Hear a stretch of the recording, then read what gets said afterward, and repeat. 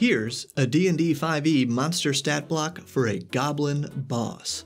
But here's the same monster stat block from Shadowdark RPG, fairly compatible with 5e, and here it is again in the free sample of MCDM's Flea Mortals, fully compatible with 5e. One creature, 3 very different stat blocks, but all have the same goal of describing a monster that's fun for your RPG player characters to face in battle. Different approaches, one goal. That makes this supposed stat block problem a fascinating subject for game masters because it's emblematic of a much larger idea of how you and I each enjoy our role-playing games. So we're going to break down this D&D stat block dilemma because I'm Bob. This is where we learn how to have more fun playing RPGs together, and while problem works better on a YouTube thumbnail, I'm using the word dilemma intentionally. This is about a difficult choice made by game designers. And in the simplest of terms, it is a choice between rulings and rules. Look at this D&D version again. Goblin boss. Small humanoid, goblinoid, neutral evil. Now, I see 3 rules on display right here, and depending on your interpretation, there might be more or fewer, but in my opinion, only 2 of these rules are actually important for 5e gameplay. Let's see if we're on the same page. We got small, the creature size, humanoid, the creature type, and goblinoid, the subtype.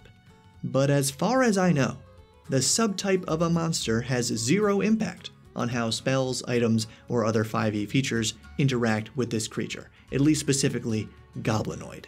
And its alignment definitely has no effect in 5e, which is why I didn't even include it as a rule. On the other hand, humanoid is definitely important for how a lot of 5e spells work, and small won't come into play often, but since other sizes like large and huge are more consequential in 5e, I'm on the fence about that one.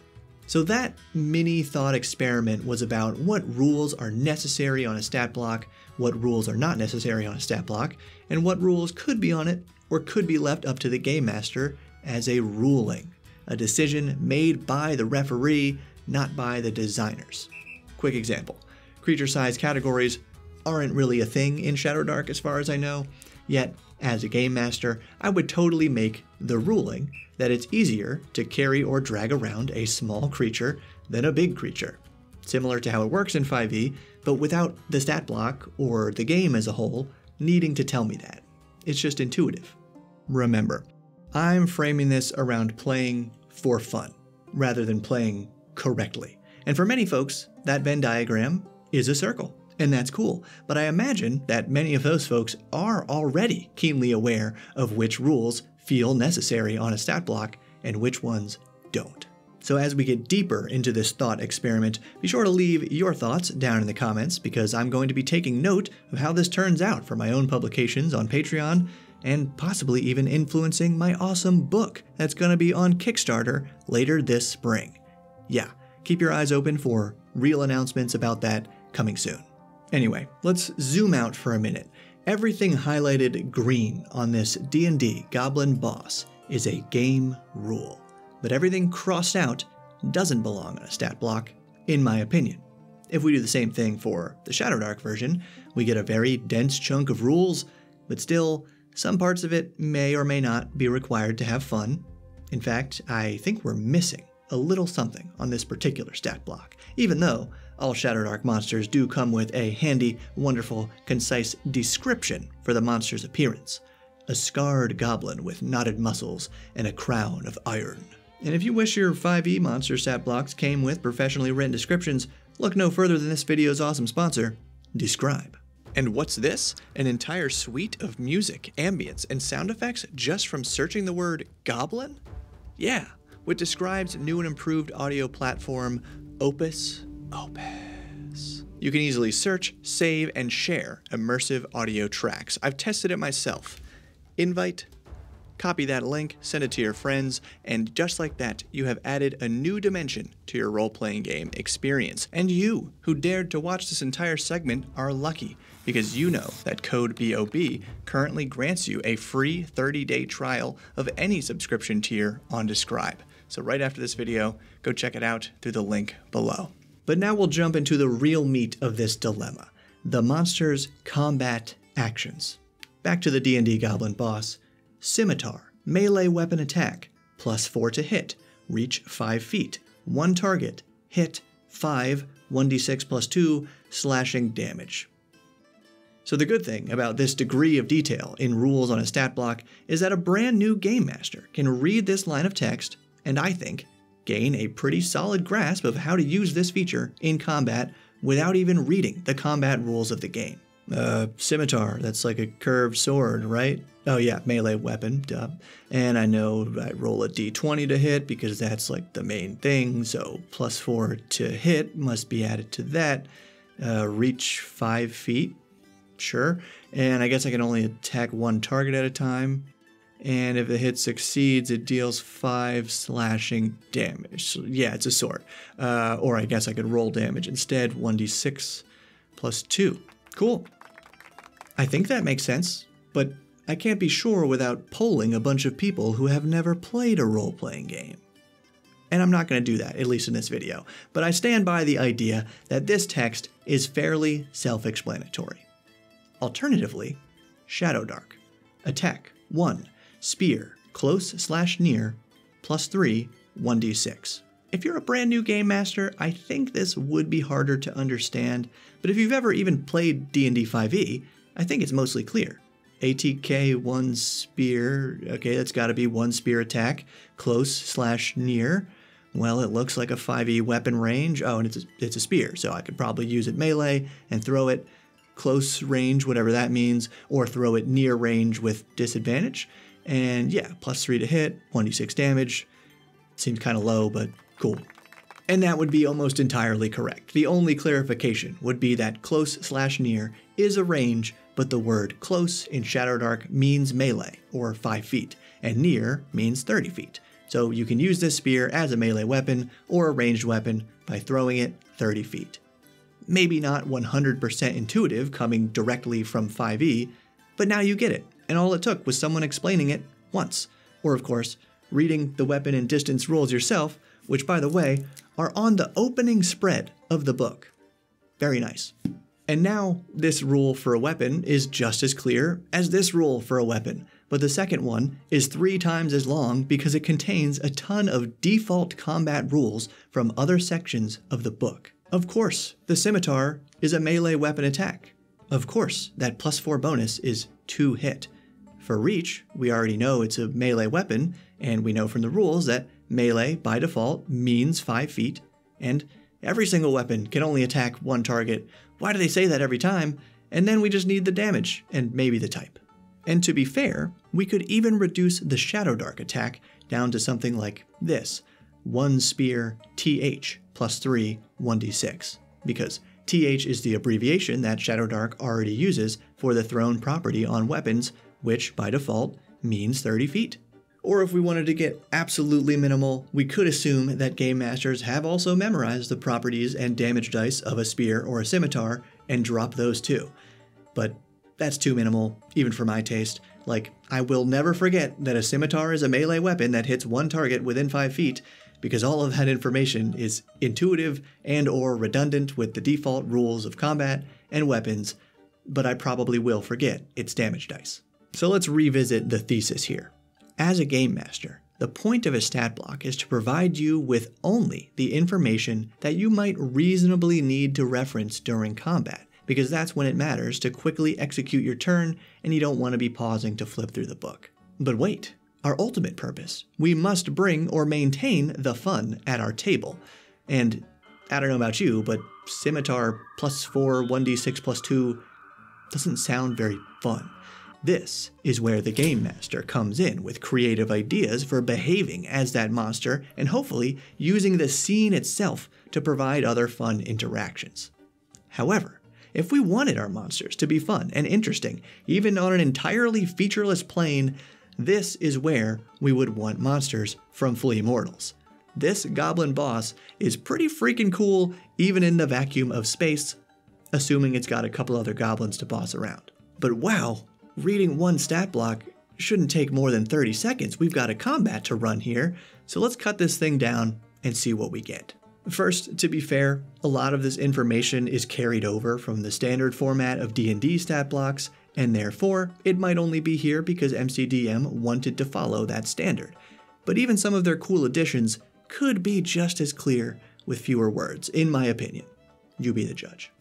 Goblin boss, small, humanoid, goblin, any alignment. Like I hinted at earlier, the creature size, small, is almost never relevant because even player characters in 5e can be small with almost no change to how they function.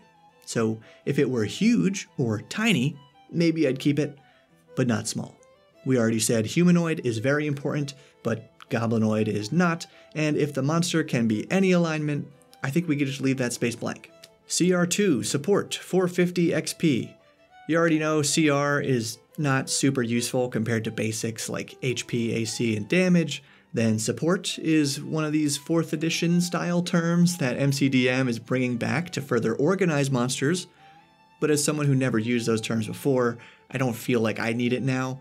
And I know from numerous polls that only about 15% of GMs use XP. And I'm not one of them, so this whole little section is out for me. Next, I think that if a game invents an acronym, the game should also use that acronym. So instead of spelling out armor class, we'll go with AC-17. And as for listing specific armor types, this info is really handy for doing monster math, but not necessary for combat until the PCs are looting the body. So I would move this to the very bottom. Also, HP 36 could just be 30 or 40, maybe 35, but there's no reason not to round HP. And I don't know about you, but I have never rolled for a monster's hit points when a flat number was provided. Speed, 30 feet, is the default speed for every creature in the game, and every GM who has played or read the rules already knows that. So we can keep the special movement, but I would also bump this climb up to 30 feet, because right now it's only 1 square faster than a normal creature, which to me feels like having 36 HP instead of 35. Stats. Okay, please validate me in the comments when I say that no GM in their right mind has ever used the full ability score of a monster for anything. The modifiers, yes, but the score. Like, have you ever once needed to know that a monster had 12 wisdom? I don't buy it. But now, invalidate me in the comments when I say that the modifiers aren't that useful either, particularly if the stat block lists out its saves and skills and proficiency bonus right in the next section. But yeah, if we have the space, then having this math already done for us is helpful. Dark vision, 60 feet though? Just like speed, 30 feet? That's the default distance, and we all know it, so I think we can just say dark vision. Even though that too is practically a default in 5e, am I right? Passive perception is very helpful because I don't like rolling perception checks against my PCs, and languages definitely feels like it belongs in a lore section, not a combat stat block. But okay, here's where we can really just decimate this word count. Crafty. The boss doesn't provoke opportunity attacks when they move out of an enemy's reach. I think that second part is 100% redundant because as far as I know, moving out of an enemy's reach is the only way to provoke an opportunity attack. Also, why do stat block features have names if the definition is listed right here?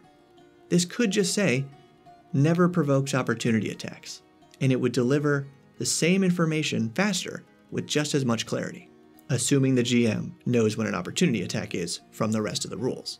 Multi-attack. The boss makes 2 short sword or short bow attacks. They can use command in place of 1 attack. This is where we can steal from Shadowdark again. Instead of spelling out multi-attack and the short sword attack and the short bow attack all separately, we could use something like 2 short sword or 2 short bow, 80/320, +5, 1d6 +3, piercing. Or 1 weapon and 1 command. That covers it. Command. The boss chooses 1 ally they can see within 30 feet of them. If the target can hear the boss, the target can use their reaction to move up to their speed or make 1 weapon attack. Yes, this is how things are worded in 5e, but I think this wording of the rule disallows intuitive rulings. For example, this goblin boss cannot shout a command to a goblin that's just out of their view, right around a corner, right behind a closed door, or if this boss is blinded for some reason. But I feel the boss should totally be able to command, "Hey Boblin, move to me," even if they can't see Boblin. Likewise, if Boblin is deafened, or if the boss merely signals at an enemy creature, by this wording, Boblin doesn't understand that that means to attack the enemy creature. Even the 30-foot range feels kind of unnecessary for how far away a goblin boss can shout or signal. To reiterate, I'm sure they have good reasons for spelling this out, but in my view of this particular feature, by attempting to enforce rules about how communication works, they kinda spoiled some intuitive rulings about how communication works. And this is exactly the kind of stuff that players end up arguing about, where it could just be something like, command one ally to move or attack. Yeah, I also dropped that it costs a reaction because I don't think it's a big deal if Boblin also gets to make an opportunity attack in the same round, and selfishly so, because I don't even use his opportunity attacks at my table anymore, and total sidebar, but yes, even my rogue players enjoy the game without opportunity attacks. And you know what? We've done it, with just that one cool move inspired by MCDM's Goblin Boss, but pared down, like the minimalism of Shadowdark. I think we got a fun monster stat block that we can read and understand in about 30 seconds, containing all the info we might reasonably need and nothing we don't. So I'll tinker with this a bit and make sure it's a legally distinct 5e creature, then pop it up on my Patreon with a regular goblin stat block for your free download, linked in the description. If you found this video helpful, remember to give it a like and consider subscribing or even joining Patreon to support me directly. But thank you for your support, and keep building.